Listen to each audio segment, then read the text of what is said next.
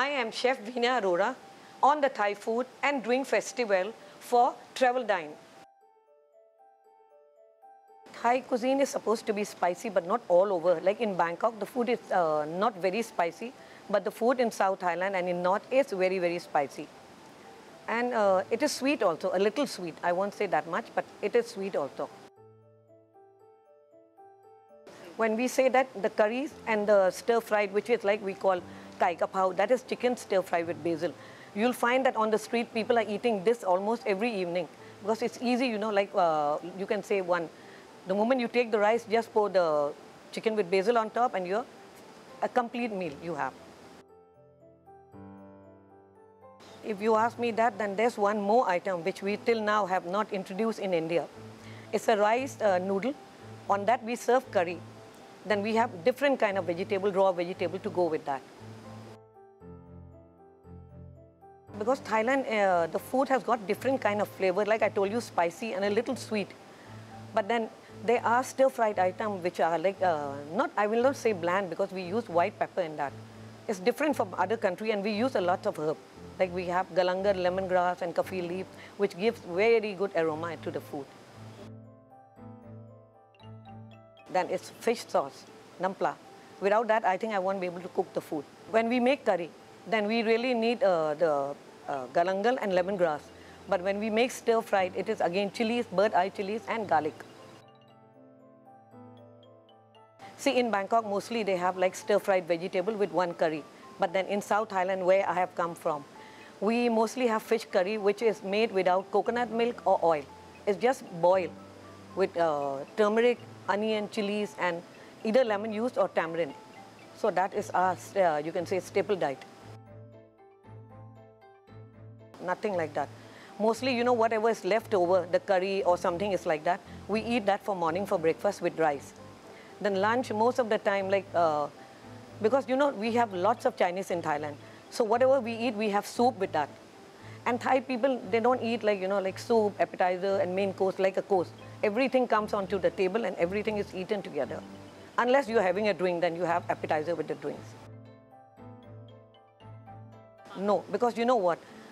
The meal that we have is not like heavy. Like in India, you eat chapati, which is quite heavy. So rice, we don't eat it. So in between, they don't snacks a lot. But yes, they do go for like noodle. So that every 2-3 hours, you'll find Thai people eating food, not snacks. It's like noodle. On the street, you get noodle soup, then you get stir-fried noodle. Those are the, you can say, snacks for the Thai. Thai street food is very tasty. And why is it popular? It is because of hygiene. It's very clean, first thing. And the person who is serving is also very clean. So, you know, when you see another person, like you see all the cleanliness, you feel like eating the food. Then the presentation and most of the items are cooked in front of you. Only the gravy which comes in a pot, but it's all like boiling hot. So you'll find in Thailand, if you're walking on the street, you'll find that every people are going home, carrying bags of food home. Because when they go home, they just make rice. And it becomes cheaper also, you know, than cooking at home. Then you have variety to eat. All stir-fried item and curry. But then, you know, then there are other stalls which are selling only the salad.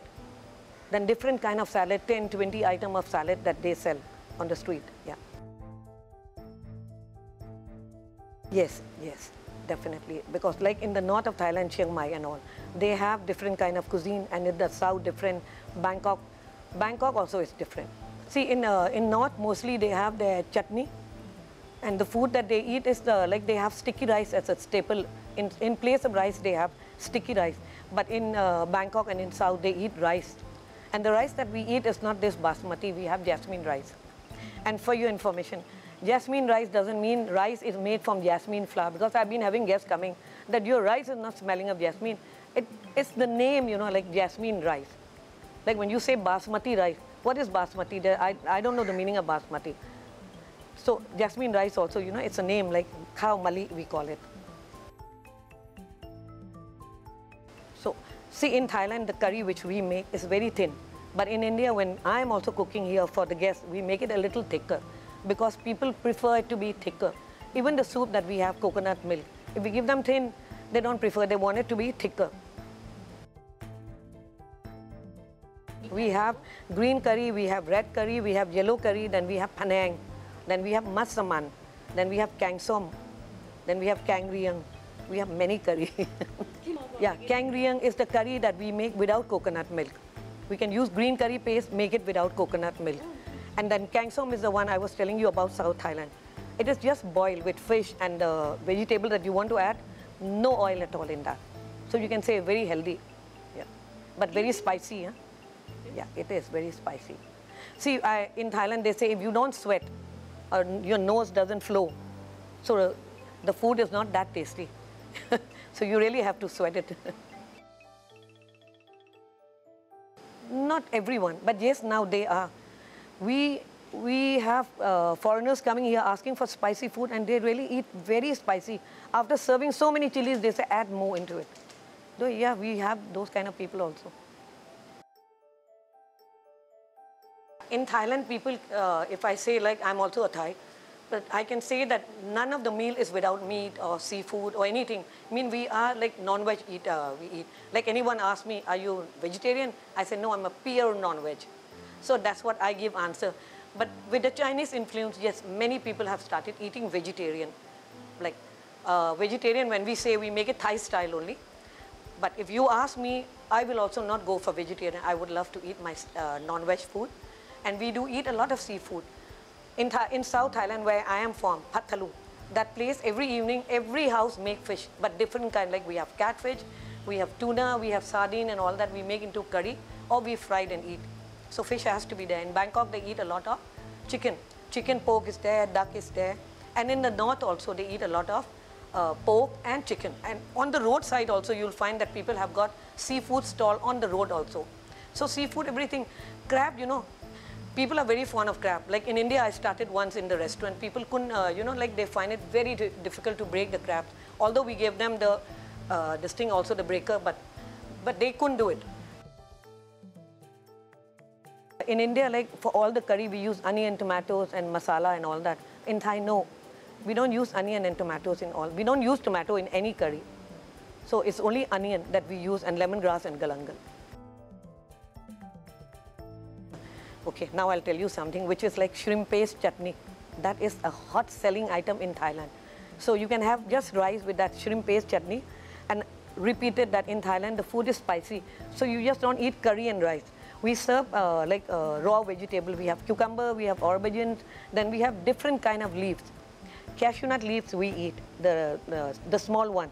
Then there are in Hindi it is called kundru.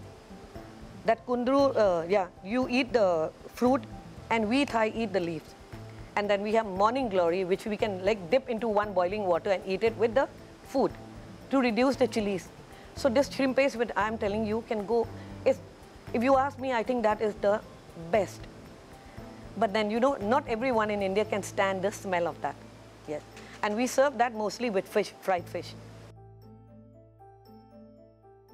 The one that I'm making, kai kapao. Okay. Yeah, because I find people coming here asking for kai kapao. In the beginning, I never had that on my menu. But now I've started doing, and we are doing very well. And with that, you in place of chicken, you can do with prawn, you can do with vegetable, you can do with tahu. Tahu means bean curd. Yeah.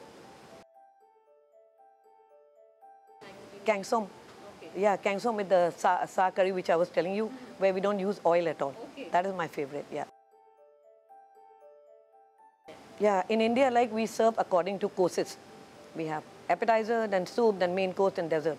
In Thailand, everything comes on the table and eaten together. Only the dessert comes later on. But then you'll find, you know, main. Here in India, we have service spoon and all those kind of things. There we like take our spoon and just put in the same bowl. Everyone use the same spoon, you know. Like we can use our spoon in the curry. There's nothing like service spoon or anything. That is how we used to eat. And I remember when we were small, we never used to sit on the dining table. It was like mom used to put a mat and we all sit on the mat and eat food. Till the age of 10, I was like, we used to eat on the mat. Yes, if you go to like outside Bangkok, you'll find that people in the suburb and all, they eat like that. And I think it's more fun eating like that. That's why, you know, in India, we have this place which is called Khanto. Khanto actually is a place where people sit and eat food, where they can slip their leg underneath. So it's just like sitting on the mat only, but in a modern way. See, when they go to Thailand, first thing they have to get adjust to the Thai fish sauce. And if they are people who cannot get used to that smell, so they can ask for light soya sauce to be replaced. So in the beginning, I think they should go for stir-fried item with rice. And curry also, they should go for the vegetarian curry instead of going straight for the non-veg, so that they don't have that, you know, smell of the shrimp paste. Because in the curry also we add shrimp paste. Green curry and stir-fried, yeah. And of course bean curd, tofu, yeah. Now like in the restaurant also I'm selling silky bean curd, which is an excellent dish. I'm from South Thailand, from a very small town. So when we were small, we like order food, take it home mostly, or we have street food. And in Bangkok, if you ask me, there's a shop by the name of Siri Poshana. That guy can cook anything you want.